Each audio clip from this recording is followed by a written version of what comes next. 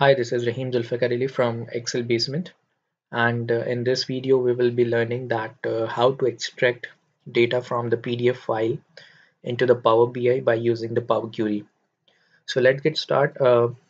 I recently got one of the assignment, and that was that I need to get collection of the data of all the Pakistani banks regarding their deposits. So definitely we have a website that is called the State Bank of Pakistan website, sbp.org.pk, from where I know that all the banks report their deposits position periodically to the State Bank for different purposes. So State Bank of Pakistan on their website um, issues or you can say they publish the deposits positions of all the scheduled banks of Pakistan. So let me just find out. Okay, so here it is. So the total deposit of scheduled banks stock half yearly, and this is updated till the August 16, 2019. So when I click on this link, I got the PDF file from this website. I downloaded that file and I opened that file in this browser. So you can see that this is entirely a PDF file where we have a data year wise and the month wise of all the scheduled banks in Pakistan which are stocked. So these are based on the weekly statement of position which covers the domestic operation of banks within the Pakistan. So this is a one-page PDF format file, and I have a data, and what I need is I need to push this data into the Power BI.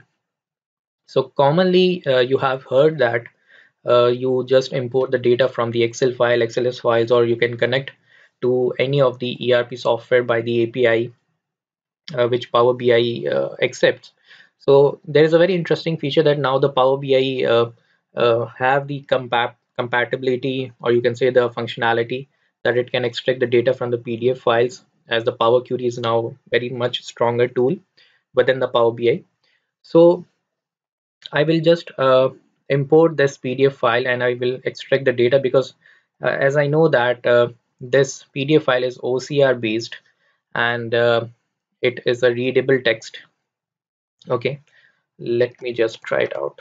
So if I write total deposit, so you can see that in the search bar when I write total DE, so it initially searches within this text within this PDF page, file page. Okay, so how to do in the Power BI? Definitely I am using this Power BI interface, which is the latest version, desktop version, November 2019. So you can see the difference of the interface as you are using the Power BI version depends, and I'm using November 2019 version. So the new interface has been given by the Microsoft. This is the ribbon layout interface, as just we see in the other Microsoft Office products like Excel, Word, and PowerPoint. So you just need to go to the feature that is called Get Data. Click on Get Data, and then I will click on More. So here you can select the PDF, because you need to extract the data from the PDF. So you need to import the file of the PDF, and there are a lot of resources are given now. So it's an amazing tool. So I will just select PDF here and I will click on connect. Definitely a new screen will pop up, and I need to choose the location of that PDF file. And after that, choosing that PDF file, let's see what happens. So let's start. So now as you can see that I have a window that's called the navigator, and the file name is the deposits.pdf. As you can see that there are two options given by this Power BI. So there is a table in that PDF file. Okay, and in that PDF file we have just one page. So either we need to import that entire page, or we need just a table that's contain the data, right? So we in our case we need to check on the table. Okay, and because we need to do some transformations, right? So what I will do is I will not just load the data, I will transform the data so that this data will push into the Power Query window, where we need to do some transformation or adjustment according to setting the data, and then we will load that, and then we will move towards the BI. So I just check on the table, right? And I will click on transform data. So now this data is in the Power Query Editor window. Okay, so as you can see that the Power BI smartly extracted the data from the PDF file. Now what we need to do is we need to adjust the data or the transform the data according to a requirement.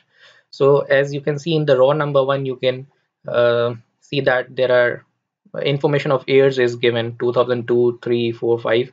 So we need to make this row as a headers of the column. So for doing that, in the home tab you can see that there is a feature called use first row as headers. I will click on that. So very quickly, that first row has become the headers of the columns, right? And now what I need to do is I need to make this data into a transactional form. Okay, and for doing that I will choose the unpivot columns functionality. So from 2002 till 2019 I will select all these columns. Okay, and I will go to the transform tab, and here you can see that there is a functionality or a feature which is called unpivot columns.